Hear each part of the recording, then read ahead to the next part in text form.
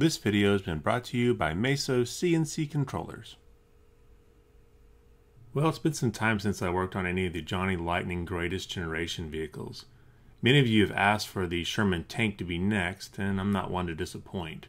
I have to say that this is a really cool model. The tank treads are real in that they are a separate part and not molded to the tracks like you see too often today.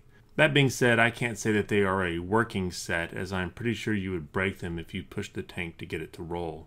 As far as details go, it's a very detailed tank for a 1/64 scale model. The turret will turn 360 degrees just like the machine gun mounted on top of it. The main gun will raise and lower. I think the front mounted machine gun will also move up and down, though mine seems pretty tight and I didn't want to mess it up or break it. All the rest of the details are molded into the casting.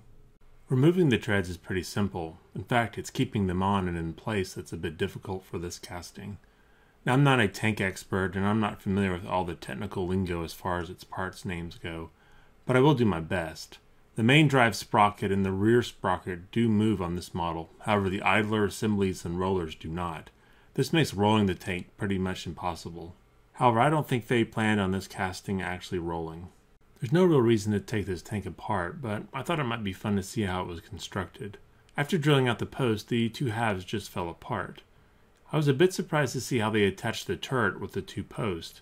I have to wonder how they supported the casting when they flattened them on the orbital riveter. But other than that, there's no real surprises here. I got to wondering about the writing on the side of the tank. Looking up the number 3063084 brought up all the info on this famous tank. This is a replica of a real tank, the first tank to break through the German lines and into Bastogne. The packaging states that it's a M4A3, but doing some research online, it's actually an M4A3E2 jumbo assault tank.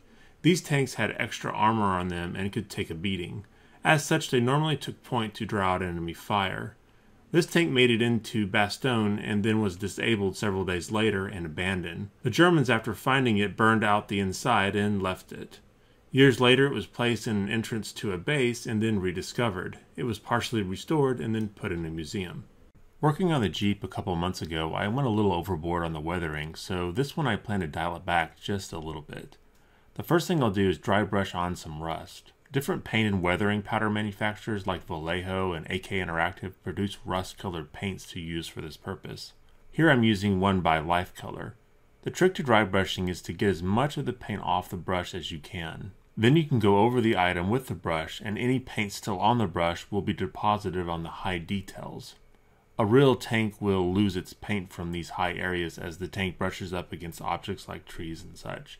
These areas will rust up, and that's what I'm trying to reproduce here. You can see here how effective dry brushing is, not to mention how simple. It works real well on high detail items like this tank. Next I'm going to come in with some Nuln Oil Wash by Citadel. This wash goes on thick and then gathers in the valleys and the corners of the details. When it dries, it looks like grime and oil buildup. Areas that the wash is really thin, like the high points, go almost transparent. So dry brushing gets the high details and the wash goes in the valleys. I'm sure you can see how this works. The tank when purchased was just a straight olive drab, but after these two simple steps it will take on a whole new dimension as there's now dozens of shades created by using these two steps. The Battle of the Bulge took place during the winter of 1944. As such, most pictures you see show soldiers and vehicles covered in snow. I want to add snow to my tank, but first I should explain that anytime you do something like this, it really requires context. In other words, I really need a diorama with snow in it for people to think it's snow and not dirt and dust. To apply snow, I'll need to dip my brush in the white weathering powder and then dab it on the tank. You do not want to brush it on here. This will just make it look more like dust. Once I have built up a good layer, I'll spray on some Tester's matte clear coat and then repeat. It seems like I'm using a lot, but the clear coat both blows some away and causes it to go translucent, dulling down the effect.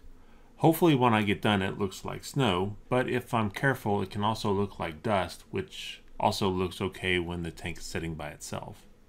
Now it's time for the heavy grime. For this I'll use a dark black weathering powder and some dark green or brown paint. I'll mix it up slightly, but not completely. The paint acts as a binder and a glue for the powder. but not mixing the paint and the powder completely will get you more of a chunky consistency compared to a slurry. Once it's mixed the way I like, I will start shoving the brush into the undercarriage of the tank. When I want it to look more chunky, I'll place the brush in the powder and then apply it over the paint. I'll go back and forth using the paint as glue and then applying the powder on top. Once I have the mud applied and am happy with the results, I'll let the paint dry and then apply another layer of Tesser's clear coat to set everything.